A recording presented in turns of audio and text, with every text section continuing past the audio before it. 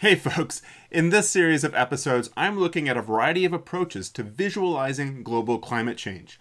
Recently, I found this figure over on Wikipedia, created by Ed Hawkins. If you've been watching my recent videos, you know I seem to have a love for Ed Hawkins' data visualizations. I think they're really cool, and they're not made in R. And so that gives us some extra challenges to figure out how to implement these types of visualizations in R. Even if you don't care about climate change, which who are you? Then I think it's really valuable to try to imitate the work of others using the tooling that you have, and it helps us to learn that tool all the better. As simple or complicated as this figure might look, there's a lot of it in here that you might look at and say, how would I do that in R? Well, I'm going to show you how to do this in R today, so let's head over to RStudio and get going. As always, I have a R script started here with library tidyverse to get us going. If you want to get the code and the project as it currently stands with the data and everything, head down below in the description. There's a link to a blog post to get you all set up and ready to roll. I'm going to fire off library tidyverse, and then we'll do read CSV. My data is in the data directory, and it's this horribly named file, glbts plus dss, whatever. Who knows? The first line is a header. It doesn't have heading names. That's in the second line. So we'll do skip equals 1. And then my NA values, as we've seen in previous episodes, are 3 stars. And so now we can see that, yeah, sure enough, we get the year and the different months. Down below, we also see we've got December. We've got January through December, which we've been using, December through November, and then the 4 different seasons. What I am interested in for this episode are the different months, because if you recall that plot I showed you, on the x-axis are the different months, and then each line represents a different year, and the y-axis then are these changes in temperature. The data that I have is normalized between the years 1951 and 1980. Ed Hawkins's is a couple decades later, but we'll get the same effect. It's the same globe, right? So what I want to do is extract out the 12 months. And something that's kind of cool about R is that it comes preloaded with certain vectors. So if I do month.abb, I get the 12 months. And fortunately for me, these are the same formatted month names that we have in our column headings, right? So what I could do is I could do select, and I can then do month.abb. This then gives me 12 columns of months. But of course, I also want the year, right? And so that first column, year, I can do year equals capital Y year. And now I've got my 12 months as well as my year. Wonderful. We now need to tidy this so that, again, we can have all the months in one column, all the years in one column, and all the temperatures in one column. To do that, we'll use our old friend pivot longer. And we'll do everything but year. And then the names we'll send to month. And then the values will go to, and there I will say t_diff. And sure enough, now we have that 3-column data frame. I'll go ahead and call this data frame tdiff so that we can save it and work with it in ggplot. So now we can go ahead and make that initial version of the plot by taking tdiff and piping this to ggplot. In our aesthetics, again, across the x-axis, I want to put the month. On the y, I'm going to put tdiff. And then I'm going to group by year. So group equals year. And I'll also do color equals year. And then we will do geom_line. And there we go. We have our initial version of our plot. Again, each line represents a different year. And we have our months across the x-axis. Clearly, we have a lot of work to do. The first thing that stands out to me is I'm getting this warning message about removing 7 rows containing missing data from GeoMath. It's a warning, so it doesn't really matter. But I think if I take tdiff and I look at the end of it, I think I'm going to see a bunch of NA values. Yep, and there I have 6 NA values, and I'm sure if I looked back, yeah, so like these are months that don't exist yet, right? I'm recording this towards the end of May, so I'm pretty sure that 2022 May and June are missing, right? So I could double check that by doing tail n equals 10. And sure enough, oh, April, May, and so forth are all missing. And so, yeah, and so those are the values that it's complaining about not being able to plot in geom_line. So what I can do is I can come in here and I can then do drop underscore NA. My warning message goes away and we're good shape.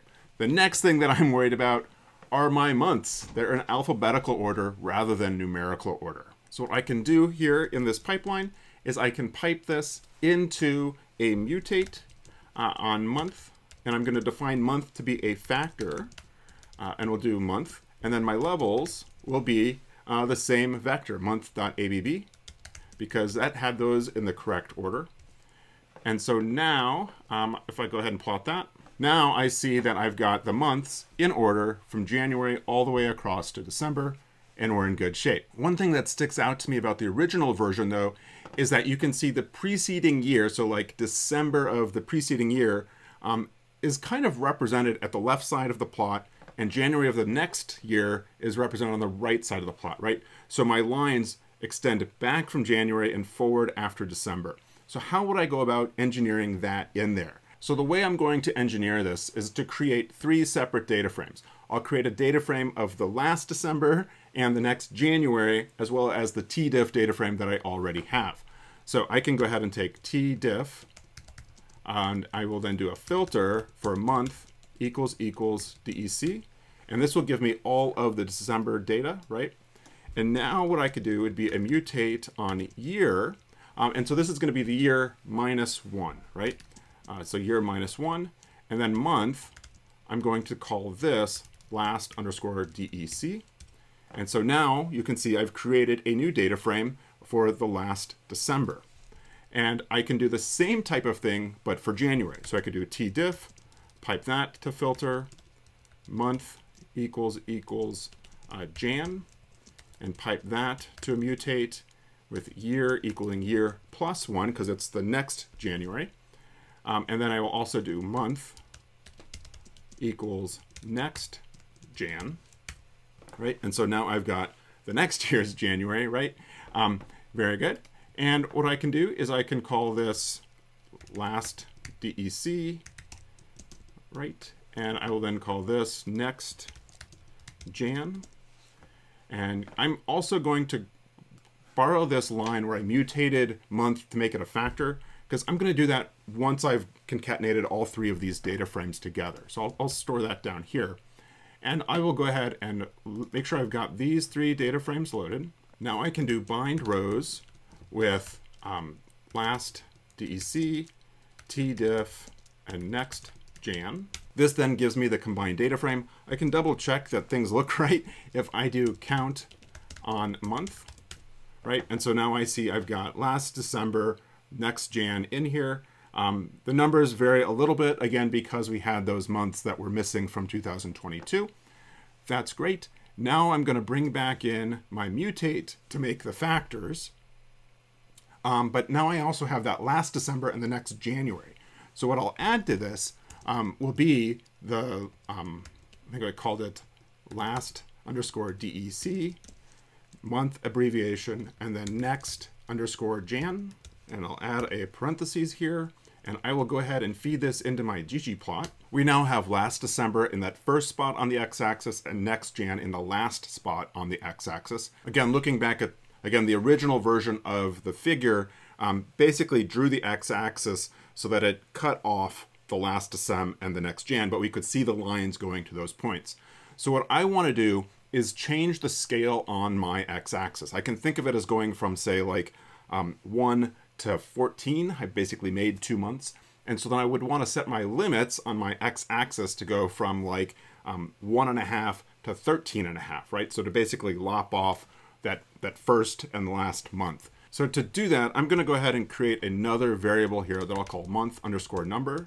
And that's going to be as.numeric on month. So a factor is a vector of characters, and it then preserves the order. And that order is what you get back when you put a factor as the argument to as.numeric. So again, if I look at these 2 lines, I then see that I've got a month number corresponding to last December. So I don't have to think about, you know, what am I indexing on? So I would rather have January be 1 and December be 12, last December be 0, and next January be 13. To do that, I can go ahead and subtract 1 from these values. And so now I see last December is 0. Good. And so I can now feed this into ggplot. On the x-axis, I'm going to put month number. And so again, I can see I have my month number starting at 0, which again is last December, going up to 14. So let's go ahead and throw on a scale x continuous on this. And my breaks, I'll do 1 to 12, again, the 12 months. My labels, I will then do month.abb, again, that vector of months. And I will also then go ahead and add on a chord Cartesian, and I'll do xlim from 1 to 12. And there we go. We now have our January over to December, and we've got that effect of the lines going backwards. I think we basically have an extra half a month on either end, and I think that looks pretty good. I'm happy with how things are coming along. The next thing I want to take on is the coloring. And so the coloring that I think they're using is from the Veritas package. They may have made this in Python, and a Veritas package is fairly common. It's a package that works well for dealing with red-green colorblind deficiency, and also for like a gradient. And so R has a special gradient function, so we could do scale, color, Veritas, and I'm going to use the C because that provides the continuous scale. Throw that in there. And so now we can see that we've got that kind of dark purple for down by 1880 and the yellower color for more recent. And so, yeah, it looks like they did use the scale color Veritas. Again, if you didn't want to use the scale color Veritas, you could, of course, go ahead and use like scale color gradient to get the same kind of effect and pick your upper and lower bound on those colors for the different years. Good. Now what I want to do is let's go ahead and start changing the theming to get the back to be a dark gray and the plot window itself to be black. I'll do a theme, and we'll do plot.background. So we'll use element rect fill equals black, and then we'll do panel.background element rect fill equals, I'm going to throw in a hexadecimal. Let's do CC. So I've flipped the backgrounds. The black should be the, I believe, the panel, and the panel should be the plot. So let me go ahead and fix that real quick. Get those confused. So plot and panel. And then also this CC is a lighter gray. So let's go ahead and do a set of 3s. So now we have the panel itself has the black background, which is good. Let's see if we can maybe lighten up the plot background itself, and I'll go up to 4s. That looks pretty decent. The next thing I want to do is get rid of those white grid lines. And so to do that, we'll do panel.grid equals element blank. That then, of course, gets rid of the background. The next thing that I want to do is go ahead and add my horizontal line. So I'll come back up here, and before running geom line, I'll do geom h line, and then the argument I want to use is y-intercept equals 0, so it'll cross at the 0 line. And my color I will set to white and add that in. Very good, we can see that white line behind everything now. I'm noticing that I'm losing my axis labels, so let's go ahead back into theme and add those to be white. And so I will then do axis.text, and I'll do element text color equals white. So that white now appears to be more clear. And I'm noticing that on the y-axis, I have values every half a degree, whereas in the original it was every 2 degrees. So maybe what I'll do is I'll come back up to my scales and do scale y continuous. And I will then do breaks equals, and I'll do a seek from, let's do from -2 to 2 by 0.2. It won't use all those, of course, but that'll give us pretty good range of values. So now we have every 0.2 of a degree, we have a value there. The tick marks, of course, are getting, they're black, and so it's hard to see with that dark gray background. So we can go ahead in here then and do axis.ticks, and I'll do element line, and then the color is white. And so now those ticks are white, but they're pointing outwards rather than inwards. And so I can change that by doing axis.ticks.length, and I can then say unit, and I'll do -5 pt. And so the -5 obviously is going to be in the opposite direction, and so it should be about 5 points into the plot. And so now we see our tick marks moving in. Of course, the original did have a white border all the way around the figure. So let's go ahead and add that. So I could change the axis using axis.line, but I think what I'll do instead is come back up to my panel background where I have the fill being black. I could do color equals white to get a white border. And so now I see I've got a thin line all the way around. I can make it a little bit thicker by doing size equals 1. So that gives me a bit of a more bold white border around my plotting window, which is good. One other thing I'm noticing is the original, of course, had tick marks on all 4 sides. So that's something that we don't often see with ggplot generated figures. We generally only see the tick marks on the bottom X and the left Y.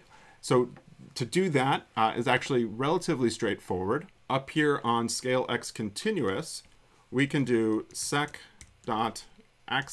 and then we can say dupe_axis as a function. And we can add the same thing to our scale Y continuous. This then gives us the same Y-axis on both sides and the same X-axis on both sides. So I can turn off those extra labels by doing name equals null and then labels equals null as arguments to dupe axis for both of these. And so now I see that I no longer have that extra labels, and we've got our inward pointing tick marks all the way around. Let's go ahead and fix up our axis labels or axis titles. So we see that on the original, the x-axis didn't have a title. The months are pretty obvious. And the y-axis is temperature change since pre-industrial times, degrees Celsius. So to do that, we can come up here and I'll go ahead and do labs, x equals null, and y equals temperature change since pre-industrial times. And then we'll use square brace and then C, and they use a degree sign. So that is U00B0. That's the hexadecimal code for a degree sign. And so let's go ahead and add that in. And so, yeah, we now see that we've got that title there. We got the Unicode correct, but that does need to be white. So we'll again do axis.title element text color equals white. And then for the title, we'll go ahead and do title global temperature change since, and I'll go ahead and put in 1880. You can look back at the previous videos to see how you could programmatically generate that, but I'd rather spend more time getting the styling right on our figure than worrying about using glue and all that. And so we now need to do plot.title element text color equals white. Very good. Now I'm noticing that, you know, the size of fonts and size of titles is a little bit off. I'm also going to be wanting to change the size of my legend because that changes as the size of the figure changes. I'm going to go ahead and save it to the size, the dimensions, and the format that I want it to be in the final version. So I'll do ggSave, and I'll put this into figures, and I'll do temperature lines.png. My width, I'll do 8. My height equals 4.5. So my version has a slightly different aspect ratio than the original. I picked mine because it's the aspect ratio of a thumbnail for YouTube, but I would still like to make the fonts on my axis labels and my titles a bit bigger. I'm also noticing that the title should be by month and should be a little bit larger and should be centered. And then we'll go ahead and tackle that legend. So again, we'll go down to axis title, and let's try size equals 10, and axis text, let's go ahead and make that size equals 9. So that didn't seem to do anything. Let's go ahead and try this at 14 and 13. So I think that looks a lot better. The title is a little bit too long. Maybe I'll just turn them down just a little bit of a smidge, and let's make the title 13 as well. And so I think that is pretty good. It's the same length as that x-axis title. Let's go back to our main title, of course, and we want to say by month. And then when we look at our plot title, let's go ahead and do hjust equals 0.5. Again, that will center justify the title. So I'll go ahead and make the size 15. And so I think that is a pretty good, similar size to what they had in the original. Great. The next thing we want to take on is the legend. So again, here in the original, you can see that the legend is the same height as the plotting window. It also has breaks every 20 years, whereas my current legend, well, it needs some help. So we'll again come back and we'll then see how to do that. So we'll go ahead and do legend.title, and I'll say equals element blank, and then I'll do legend.background, and I'll do element rect fill equals NA to get a blank transparent background. We're getting there, trust me. So let's now go ahead and add more years and make the years white. And so again, we can do that up here in the scale color viridis. And again, we want to do breaks equals, and we'll do a seek from 1880 to 2020 by 20s. And then for our legend.text, I will do element text color equals white. We have labels now every 20 years. So now we want to stretch that, and we can do that again down here in the theme by doing legend.key.height. And then we can do unit, and then my height on my figure is 4.5 inches. So when I try 4, and then the unit will be in inches. So that did not work. I think maybe each year or each separation is 4 inches. I don't know quite what happened there. Maybe I'll just go back to PT. And so we'll do PT, and then let's try 4 there. And that's way too short. So I think what I do here now is just kind of futz with the number until I get the size that I like. So let's try 40. That's better. Let's see if we go up to 60. It's a little too long, so let's try 55. So I think that looks good enough. One other thing that we might want to do is go ahead and add a white border around our legend, the color gradient, right? So after doing a little bit of Googling, I found out that I could come up to scale color viridis, and then I could do guide equals guide color bar, and then there's an argument here called frame.color with a U. So if you don't use that U, that argument doesn't work, and so then that will equal white, and that now gives me a white border around my gradient.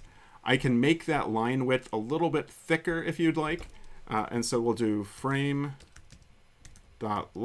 width, and let's say 1. Very good. So the last thing I noticed that they have that I don't have is that they've got a line for the current year that's a little bit bolder than all the other lines, and they've got it labeled with the year. So looking at mine, you know what? I actually noticed something weird. That right here where my crosshairs are, it's starting in January and doesn't go back to December, and then it comes up a couple months, and then there's like this straight line with no movement in it. And so I wonder if I'm not thinking about my previous December and next January correctly. And so again, if I have last December, I actually want that to be associated with the next year, right? So if it was December of 21, I would want that to be last December of 22. So not -1, but +1. So I'll go ahead and make that a plus. And then I'm going to want -1 here. So let's go ahead and rerun everything and make sure that those weird artifacts go away. Phew, that looks a lot better. We now see that we do have the partial 2022 line in here, and it doesn't just kind of shoot all the way across the figure. And it does appear that all of the lines go back before January. Okay, so that's good. Now what we want to do, like I said, we want to make that bold and we want to put a label on it. So what I will do back here in where I was doing this mutate, I'm going to create another column, another variable that I'll call this year. And then I'll say year equals 2022. Again, you could programmatically figure out what the current year is. So if you're watching this video next year, you could plug that in. I'll leave that for you to figure out. And so this now will create a logical column called this year, right? And so false and trues. And so I can use that as a aesthetic, right? And so I can then do size equals this year. And let me go ahead and wrap this around on a separate line. So what I need to add is a scale line manual. And so let's go ahead and add in scale size manual rather. And then my breaks I'll set to be false and true. And then my values will be, let's do 0.25 and 1. See if that works. We might adjust. Those warning messages go away. I now see that my lines are a pretty good thinness or thickness, and that this other line for 2022 is a pretty good thickness. I'm pretty happy with that. I forget exactly how it looked before, what the default thickness was, but those seem to be about the same thickness as what Ed Hawkins had. I do need to get rid of the legend for the line thickness, and of course I can do that back up here in geom line by doing show.legend equals false. So of course when I turn off the legend for geom line, it gets rid of the legend for the gradient as well. So that's not exactly what I want to do. So I'll come back up to geom line and get rid of that show legend equals false. And then in scale size manual, I'll do guide equals, and then in quotes, none. And so that gets rid of the scale size legend and brings back my gradient legend, right? So again, we can use that guide equals none to return off the legend for that individual aesthetic. Now we need to add in our label to indicate that that thick line is for 2022. So I'm gonna come back up here into my ggplot, and you'll recall that I did all this stuff where I was binding together those 3 data frames and then feeding that into ggplot. I'm gonna create a new data frame called tdata that I will instead feed in there, right? So if I do tdata, t_data on that, and make sure I've got this run, and that works, good. And so with t_data then, let's go ahead and create another data frame that's going to be from the year 2022. So we'll then do a filter on year equals 2022. That gets me those 4, right? And so then what I'll do is a slice max on month number, right? And so that gets me the latest data, right? And actually, I could go ahead and do a slice max on year, so I don't have to say what year it is, right? So this should work next year is what I mean, right? So yeah, we get the same result there. And so I'll then call this annotation as that. And so now I can add in here geom text data equals current, or annotation, right? And then AES, let's go ahead and do, so the X is going to be the month number,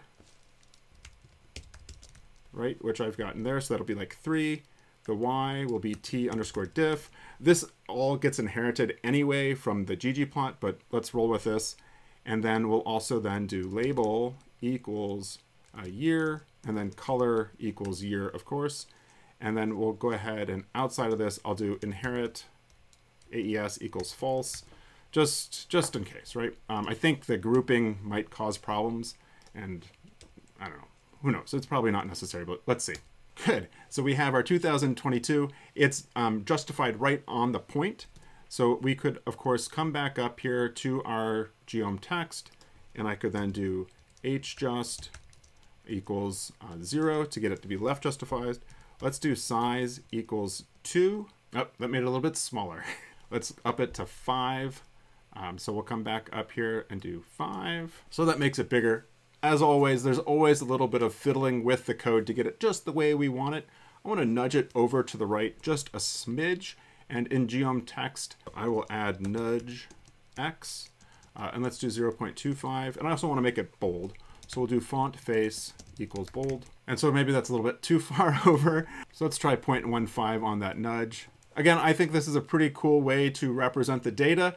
In the next episode, we are going to take it up a notch, and we're going to play around with polar coordinates and using polar coordinates to represent this data. So you don't miss that exciting episode. Please, please, please be sure you've subscribed to the channel. You've clicked the bell icon to get all the notifications.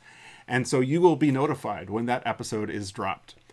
Tell your friends about what we're doing here. I've loved seeing how people have taken these visuals as a starting point and then added their own styling to give kind of their own personal, way about them. I love seeing that. Thanks for tweeting those at me on social media. Keep them coming.